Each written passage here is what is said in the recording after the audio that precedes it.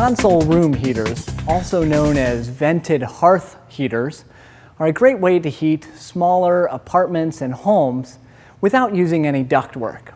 They operate with natural gas and LP gas if you buy the optional LP conversion kit, and work really well, especially when compared with a traditional convection style space heater. The reason for that is these furnaces have a blower in them that can be turned on at a couple of different speeds to increase how quickly that furnace heats the room.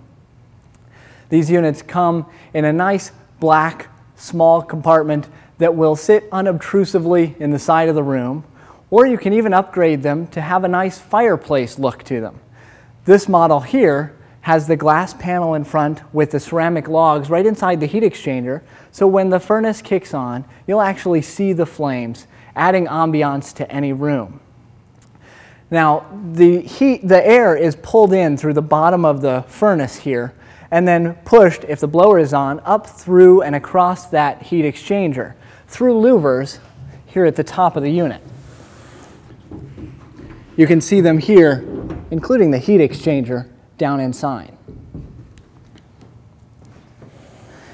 Now if we continue around, you can see the access panel here where you can get into the unit for service or cleaning. Now because of that panel, you'll want to leave at least about 24 inches clearance from any wall or other objects so that you can get at that point.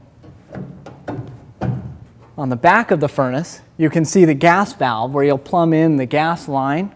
Also, thermostatic control connections where you can actually hook up the thermostat that comes with every one of these furnaces. It's a wall-mounted thermostat. They also include the control wiring that you'll use to wire from that thermostat to the unit. Now that's not 24-volt connection, it's simple millivolt connection, so it's very easy to work with. Back to the furnace, you can see here the typical 110-volt grounded plug that plugs into a traditional receptacle to power that blower. Up here on the top of the unit, you can see the fan switch. So if you want the fan on, you can turn it to either low or high speed.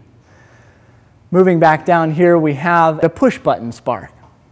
If you push that spark button, it'll light the pilot light for you, keeping it very simple. Also is the exhaust connection. You'll want to plumb that exhaust to the outside, following the manufacturer's installation manual and, of course, National Venting Code. This type of furnace is a great unit, especially for those smaller homes or apartments. They're simple, easy to install, and work great in a rustic cabin or an addition to your home.